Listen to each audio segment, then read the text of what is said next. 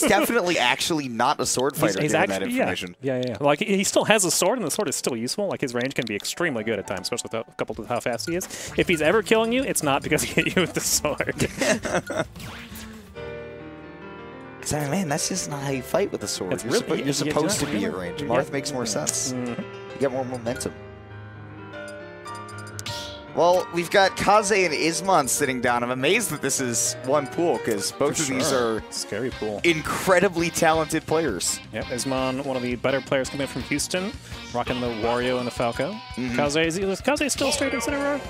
No, he was playing Ken earlier. Oh, okay, cool. You know, he was Ryu back in Smash 4, extremely successful, but you know, Ken at the start of the game, not a lot of people believed in him. Yeah. One of our local Shoto players, N, did believe in him and was playing him the whole time, so he was really ahead of the curve when Ken got those buffs. For sure. You know, Kaze didn't totally not have faith in the character, but he was, you know, straight up Incineroar at the beginning of the game, and now that he plays Ken, he plays two of the funniest characters in this game. Two of the most heavy-hitting characters, that's for sure. I mean, they will both kill you very, very early. But yeah, opting for the Ken going up against Ismon's Wario. Sorry, not Wario. Ismon also has a Falco on top of the Wario, but I would imagine that he's mostly been starting all of his matches with the Wario unless he has prior intel as to why he shouldn't. Right, yeah. I imagine Wario has a better matchup spread than Falco in general, so I expect to see, like, Wario is the default for sure. And at the very least, you know, Wario's a little bit more adaptable. Falco's like pretty much all combo game. For sure. You know, at least at like the mid to high level. And, you know, Wario, you can see that he can take on a lot of game plans, especially if he starts getting Kaze up to those like 120, 130s and he can't quite find the kill, and he needs to run away because he's afraid of a Shoto with rage, which he should be, as Kaze may demonstrate soon. He can start using that amazing aerial drift and just how quickly he can go back and forth and change his direction to kind of avoid the problems. I haven't seen Kaze go for a single heavy Shoryu yet. I mean, yeah, that was the classic Brawl Wario. Well, Brawl Wario wasn't great at approaching you, so instead he used his mobility for evil and just ran from you the entire time. This Wario definitely has capabilities of being aggressive. Like, his nairs are ridiculously good. It has two really long hitboxes. Yeah, he still has that mobility. He can still keep away from you if he wants to. Oh, excellent, Tatsu! Nah, I don't think anybody would have expected it. I would have gotten hit by that. Like, most people just kind of expect if a Shoto player will avoid Tatsuing at any sort of juncture that they can because it's so punishable, but if he can straight up grab the ledge with it, why not? Ooh, big commit. Big punish on that bite. Pretty good option whenever there was the ledge. And that's about the percent where it would have killed too, but mopping it up with a down tilt dash attack. Right, and that bite at ledge too, that beats everything except for the roll in, and normally you can try to react to that best you can, but I mean, can get some of his moves out real quick. Oh. Real quick, 47% here from Ismon. I mean, he's got Kaze at kill percent given that waft that he's got. Yep. Going to be very scary of up tilts from Wario now, but custom combos. Wow, yeah. We'll just throw all that together. Why not? Ken puts it on, man. Ken puts it on real quick. Yeah, there's the kill. I mean, Ken had some of these capabilities to do these combos before. It was just a matter of how he was going to finish it. And now that Shoryu, you know, still with those multiple hits, still sweet spot the entire way through, you know, that becomes much more dangerous, that combo game. Definitely, yeah. And that's a very scary thing. It was definitely dangerous before, too. Oh, see that hard jab, that proximity jab, doing 13%. It's so much. But that's the scary thing about down tilt dash attack is that you don't really have time to confirm it as the Wario player, so you just kind of like got a YOLO dash attack afterwards and hope that the down tilt hit. And honestly, that whole situation was great from Kaze to do that, you know, air dodge back into the corner, leave himself safe. Not safe on that Tatsu though, going high because he thought that maybe Ismon would go low again. Maybe, yeah. And again, that's one of the boons of having that amazing quick turnaround on the aerial movement where he can fake that and then just go right back onto the stage. Yep, very hard to see where he actually wants to be. Wario is the character that I feel like would best translate to playing with a mouse and keyboard. If you go, well, I want him to be here and now here. Was like MOBA quick to move sort of style. A little bit, yeah. Hey, double using that bike. I also really, really like how Ismon is just standing around next to this platform and waiting for Kaze to approach, because when he's back behind that platform, it's really hard for Kaze to approach with any aerials. And the scary part is if you chase too far into the corner, like bad things can definitely happen. Like getting thrown off stage. And even if like you try to scramble and you don't manage to lock down your opponent, like, they can just slip into center stage. Now they have center stage control and you don't. Oh, is that going to be it? Yes, it will. Is. I mean, that proximity jab doing 13 or 14%, it's one of those two. I mean, it just puts on so much, and then he's able to close it out with that Shoryu because it's such a reliable kill option. Yeah, he hit him like, he did like 3 or 4 combos there, that last stock, and then just the 4th one just kills. Ken's crazy, dude. That proximity jab just really doesn't send you anywhere, and it does so much damage, and you go, I was at 50, but now I'm dead. Like, I wasn't ready to be dead. So quick.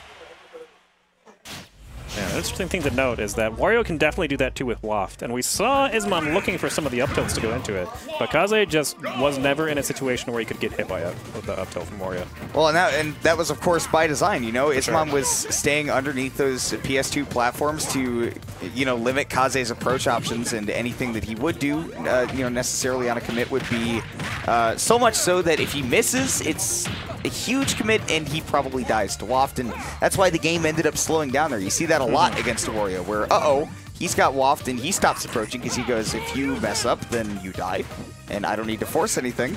And the other person realizes that, and they go, well, how about I don't approach you?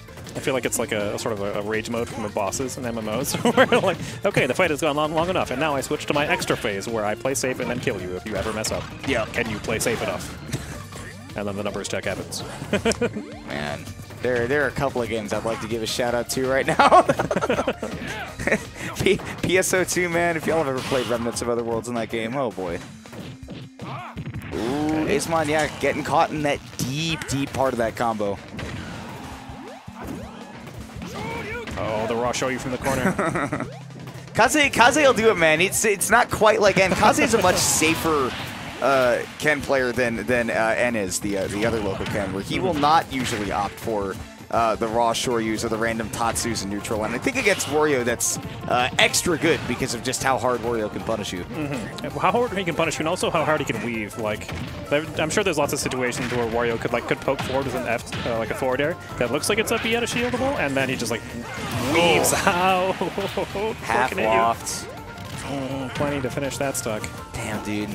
But yeah, I mean, you're making a good point there. Where, you know, if Wario has all of that movement, you know, not only does he have the ability to punish you so hard for committing to something random like a random Tatsu in the middle of the stage, you're also more likely to whiff it because he can react and get away from it. Ooh, that's going to be not a dead Kaze. He is able to make it back. Game 2 may be looking a little dead for Kaze, though. Yeah, this is looking pretty dominating for Ismon. I'm a little surprised by that, given that it's such a small stage. I guess it would have to do more with the platform layout than anything, where now he's really limiting the combo and approach areas for Kaze. Yeah, and actually finishing that second stock off with the half waft, like you mentioned, was pretty big. Kaze, you know, he managed to live. The first game was pretty slow paced, and Kaze lived for a relatively long time. Ismon was like, let's just kill him instead. I think that's how. Yeah. Definitely hitting the accelerator. I'd really like to get. I can't wait for the day that we have like advanced stats in Smash. That's gonna be great. Because I want to be able to look at this in the same way that we look at like pitchers in baseball, where we can see how effective they are at getting it out with 2 strikes. Yeah, and that translates, I feel like, pretty well over to. You know, that usually translates pretty well to their actual effectiveness as a pitcher, is how good are they with 2 strikes. And I feel like that is the same kind of logic that goes to a Wario that I want to see, which is what is the percentage of a Wario missing their waft to them winning a game. Yeah. I'm sure those numbers are very closely correlated. Yeah. Ooh, interesting. Okay. Yeah, gonna pull out the Incineroar from Kaze. Maybe hope for a little bit of match bin experience here. Probably. The reason I'm so afraid of seeing this from Kaze as an Incineroar player myself is I have seen that Ismon is really, really good at playing a non-committal Wario. He knows his frame data really well. And if you can stop an Incineroar from approaching, he's not getting in. Yeah, he's interesting. 'Cause he's like, he has good buttons, and his buttons are pretty safe on block, but like his movement speed is heavy grappler. His movement speed really bad. It is the worst in the game. Yeah.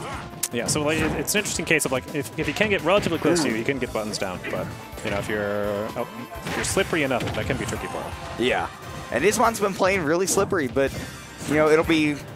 I think the onus is now on him not to make those whiffs rather than it is on Kaze, because Kaze's really just not going to approach as much as Ismon will. Yeah, he's just not able to with the character. But those counter hits, definitely. I would say that's a trait in Incineroar's favor. Honestly, he's a very heavy character, and just like turning things into scrambles like that is exactly what he wants to do.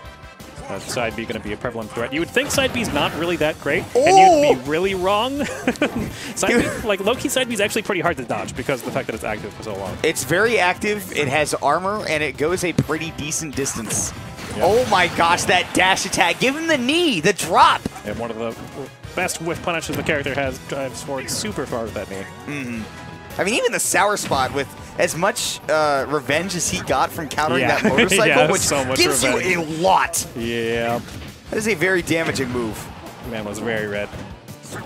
Oh, man. Kaze, I feel like if Kaze committed a little bit less after he put Ismon there in the corner and waited for his landing, probably could have gotten a little, like a bigger punish. Because I feel like that Alolan Whip in the corner at 70, it's not quite going to kill Wario. He's pretty heavy. But boy, he's going to come close. And it's a lot of damage. A lot of damage. Oh my gosh, the forward smash. All right, excellent recovery. Yep, does weave around that bike. As long as you go low with Incineroar, you will usually be fine. Back throw not quite going to do it because, again, Wario's heavy, but right at the ledge, that's the scary zone for it, man. Ooh, early. Oh, wow. And the bike actually didn't hit him that time. It was a little bit misspaced on the counter. If Ismon was a little bit closer, that timing would have been right, but, you know, it's a very strange arc that Wario throws it in. For sure. It's definitely not a peach turnip or anything. Speaking of peachy, here's a peachy clean. Oh, no! Oh, that's scary. That's Kaze can hit him with anything, and he's gonna hit him with the big boy, 66%. Yikes. No, sorry, 76%. My bad. Oh man, I love this character. This character's insane. Dude, Kaze's got the entire venue on his side right now. Anyone who can't actually watch the actual screen they're playing on is watching the other screen outside that has the replay showing. It's either you're literally standing right behind these players or you're looking up to the general west direction. But man, Ismon taking up to this platform, he's like, Kaze, please approach me, please mess up. And he's like, nah, I don't think so. It sounds like a bad idea. I think I'm just gonna walk at you. All right, I like the high Alolan Whip on the recovery there from Kaze though, because he saw that Ismon was not already off stage, ready to go. Wow, okay, he's dead. He might have tried to do that Alolan Whip too early to recover. Maybe, yeah. A nice interception on the bike. Ooh, get that bike out of here, man. Back air to put him off stage. Kaze's been ledge trapping pretty good right now, and he tries to call out the jump from ledge. That is my favorite thing to do with Incineroar. Ooh, Ismon may have half waft. That could be it. If he gets another one of those setups, he could actually definitely take this. That throw range is insane. Yeah, wow, really Incineroar's strong. Oh, he gets the grab. That's so much damage. He takes out the bike to boot. Oh, Kaze tried to hit him from that down tilt into the forwarder, but he didn't react to the DI that Ismon had, and the percents too. And coming down the last hit to make it out of pools. Very scary. Oh, with the half waft. Yep, finally found the up tilt to finish that off. Clean play from Ismon. That was scary. Like that was the Kaze lead the entire game. Like a pretty significant lead too. And not only that, the mentally taxing that you go through having this Incineroar that will be able to do anywhere from 40 to 77%. Yeah, like with one move. Realistically, at that point in time, that image doesn't even matter. Like you're just dead if it hits you.